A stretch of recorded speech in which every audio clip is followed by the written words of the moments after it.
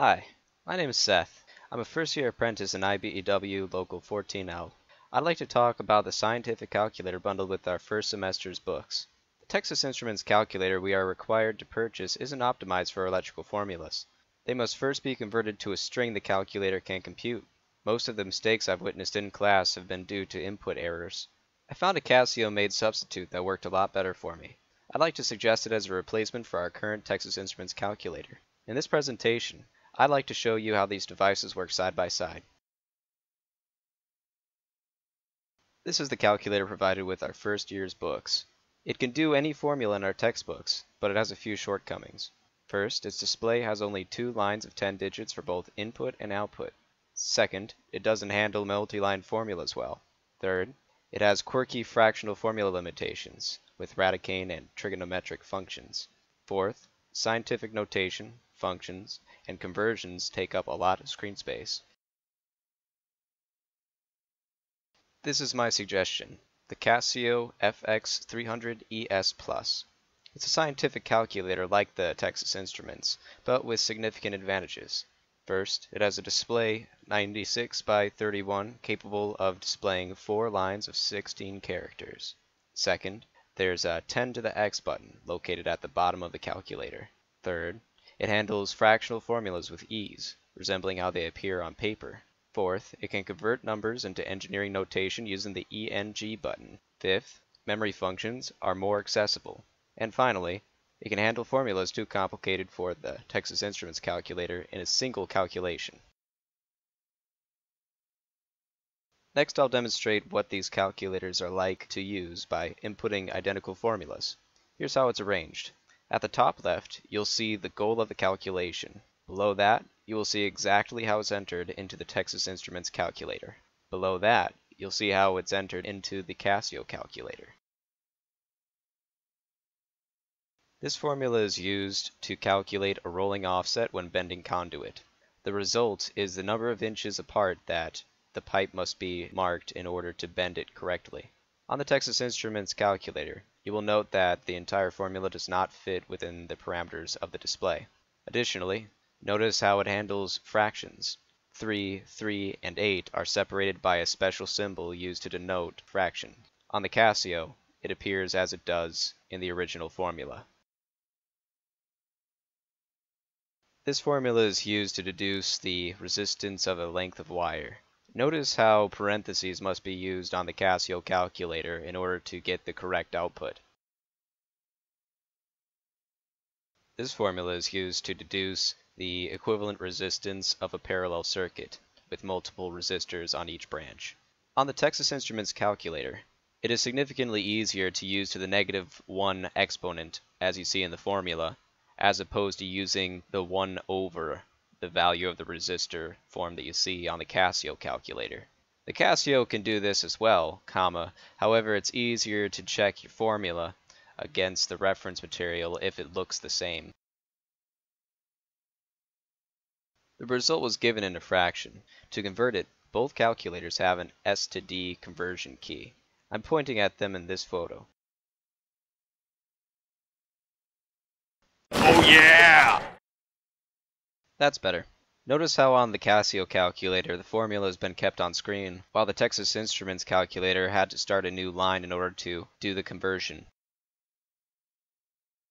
Here's where things get complicated. Here's an example of a formula used to calculate the equivalent impedance of a resistive, capacitive, inductive circuit. At this point, the Texas Instruments calculator is only displaying about 1/3 of the formula entered into the calculator. It took me several attempts to get the Texas Instruments to display the same result that the Casio gave the first time. If I were taking a test with the Texas Instruments calculator, I would have gotten this question wrong, because I would have no way to check my answer to make sure it was correct. For more simple formulas, the Texas Instruments calculator does just fine, like this power factor calculation, for example. In this example, you can see that both calculators can handle trigonometric functions. Both calculators also are capable of handling scientific notation. In this formula, we are trying to figure out how many watts are consumed by each individual component in a parallel circuit. The ENG button on the Casio calculator converts the results to the best resolution engineering notation. So 6.25 times 10 to the negative 7 watts is converted to 625 nanowatts. This is especially handy because our electrical multimeters also take readings in engineering notation, such as megawatts, kilowatts, milliwatts, microwatts, and nanowatts. Subsequent presses of the ENG button will increase the resolution, thus sliding the scale from milli to micro to nanowatts. Pressing Shift followed by the ENG key will decrease the resolution, causing it to go from nanowatts to microwatts to milliwatts. The Texas Instruments can only convert to scientific notation. Conversion to engineering notation must be done manually. So 6.25 times 10 to the negative 7th is its best answer. This engineering notation functionality is especially handy towards the end of AC theory, wherein we start working with very small values in capacitors and inductors. In this formula, we are trying to deduce the value of a capacitor in farads based on its capacitive reactance. Once again, by pressing the ENG button, the result of the equation is given in engineering notation. This is likely the way that a quiz or test would desire the answer. Now let's talk about the cost. The TI-30Xiis costs $1297, indicated by the blue arrow. The Casio Fx 300ES Plus costs $1262. That's 35 cents less for a better calculator. Neither of these devices were on sale. This is the full price I'd expect to pay for both from a supplier. Both calculators are usable in state exams. The DSPS.gov website defines their calculator requirements as calculator. No programmable calculators or cell phone calculators allowed. All calculators shown in this presentation aren't programmable, though they do have memory functions. If the JATC cannot get Casio calculators, or has an exclusive deal with Texas Instruments, there is a Texas Instruments substitute. Though it doesn't have the handy ENG button, it's the official GED calculator. It'll do everything the Casio calculator does, but for more money. This is the Texas Instruments equivalent of the Casio Fx 300ES Plus.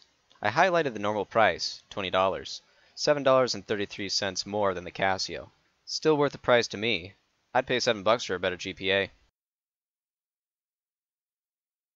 In conclusion, of everything apprentices buy, calculators are used the second most, after the NEC codebook, of course.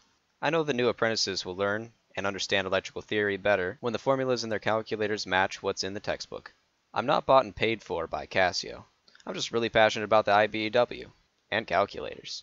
I appreciate your consideration and hope my suggestion is received well. Thank you.